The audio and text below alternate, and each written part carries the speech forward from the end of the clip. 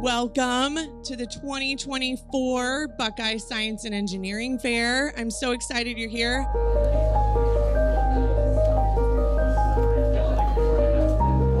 This was my first science fair, and so, it was just an incredible feeling to just talk to people who were as enthusiastic as I was about my project. They knew their stuff and they offered good feedback, but they also showed just how happy they were that I was doing the science, and that was a really good feeling. We're really invested in developing the next generation of Ohio's technical leaders. They're scholars, and we catch people in high school through these competitions, which they love, and come back year after year. And not only does it prepare them for careers in STEM fields, but for some it might encourage them to stay around Ohio.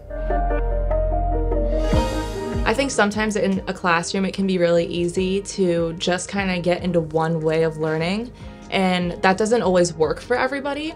And so when people are introduced into other ways of thinking, including, experimental design, it really helps them expand into different categories of research and thinking, and that can change someone's whole perspective on the things they're interested in.